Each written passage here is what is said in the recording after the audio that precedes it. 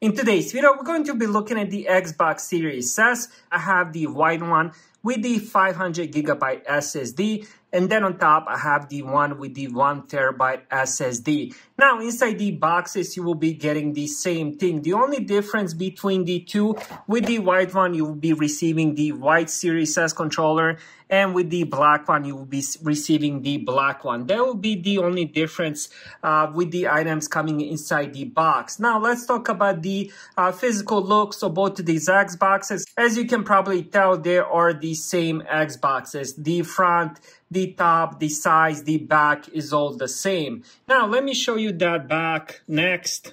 And as you guys can tell, the back is same as well. So we have Ethernet port, 2 USB Type-A, super speed HDMI out, storage expansion, power plug. Same on the white one as well. So when it comes to the physical looks, when it comes to what comes inside the box, it's all the same thing. Now you're probably wondering what is the difference. So the only difference between the two is the storage. The black one comes with the 1TB. Now out of the box, you will be getting 800GB. When it comes to the white one, it is 500GB, but out of the box, you will be getting 364GB.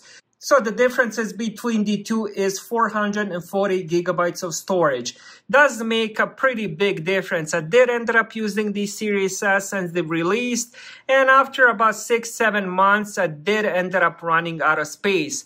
So for example, Call of Duty Warzone by itself, I believe it's around 100 to 120GB. So if you have GTA 5, that one again is over 100GB. So those two games alone will take the half the storage of the Series S, 500GB. So that's something to keep in mind. And I know some of you thinking, if I need space, I'm just going to upgrade the storage. Now on the Xbox, it's really hard to upgrade the storage. Actually, it's not that hard. All you need to get is the Microsoft Storage expansion, which plugs in here. But it's definitely not budget friendly, and you're better off getting the black 1TB edition. But if you don't plan on playing a lot of games, if you want to stick with a couple multiplayer games, now on this white one, usually what I ended up doing is I usually ended up playing the Apex Legends and the Rocket League.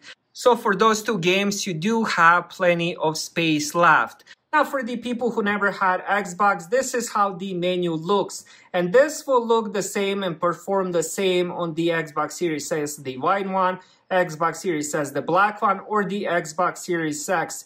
All the updates are the same on all three consoles. So whenever the new updates, even if they change the home screen, you will be receiving the same look on all three consoles. So on top, you have let me just get my controller. So on top, you have My Games and Apps, then you have Store, Game Pass, Search, Settings.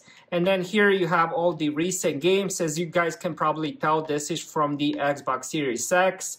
But it does have all the same stuff. You have the Game Pass you have recently added, and you can also end up customizing the rest of this front page. Now, a few things that I would recommend you if you do end up getting the Xbox Series S, I would definitely recommend getting the battery pack. What I have here on the white one is the battery pack.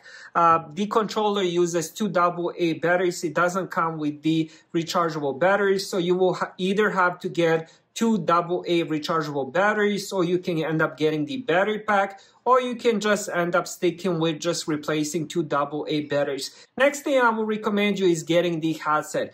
You guys have no idea how many times I will play a multiplayer game, end up in a team, and some members don't end up having the headset, and it's really hard to play some of the games, like for example shooters and stuff like that, without somebody who doesn't have a headset. So definitely that's one of the things you should end up getting. Now the controller does support 3.5mm headset jack, so you can end up getting some really budget friendly headsets. And the final thing, if you do end up getting the Xbox, I would recommend is getting the Game Pass.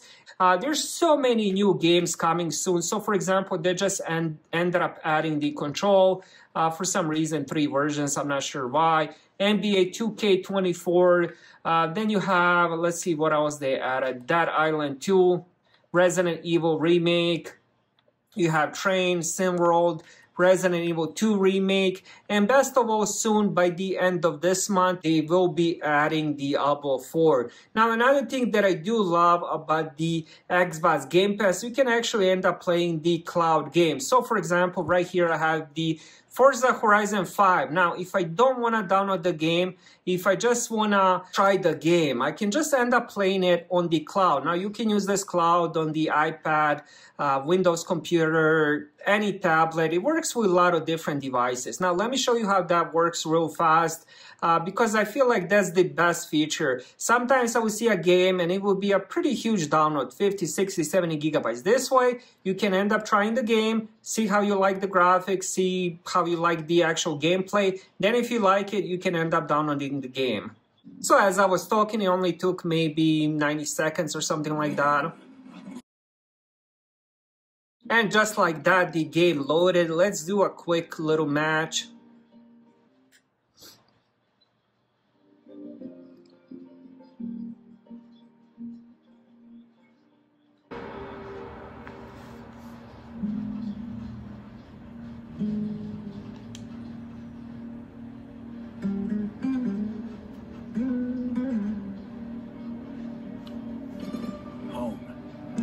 Now look how gorgeous the graphics are, and you gotta keep in mind this is over cloud gaming, so it definitely is not 4K resolution. I believe it's either 720p or the 1080p, but the graphics look really, really amazing. Let me just try to skip. I guess I can't skip. Experience true freedom. I'll skip it in the video since I can't skip it live.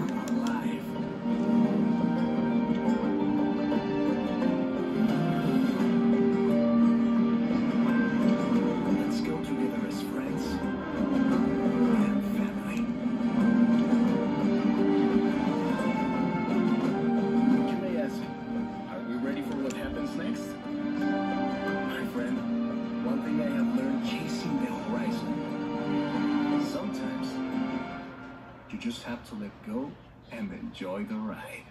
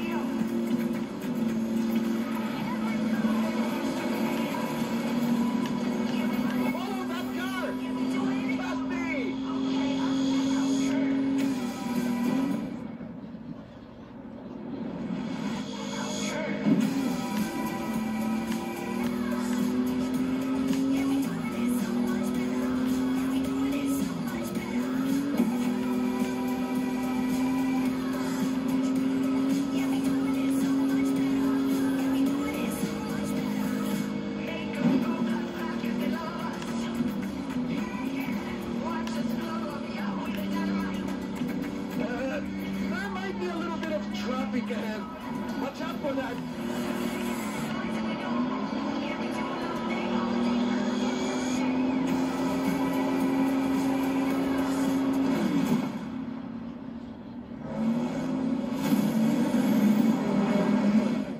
Alright, so that was a little bit of the gameplay. It plays super smooth, no lag whatsoever. Now to sum it up, whichever console you end up getting, it will be the right choice.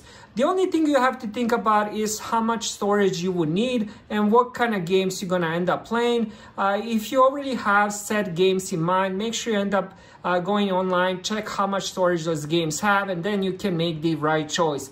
Personally, I definitely recommend going with the 1TB edition. If you're a big gamer like me and likes to try different games, you will definitely appreciate that extra 500 GB of storage. Thank you guys for watching. Have a great day.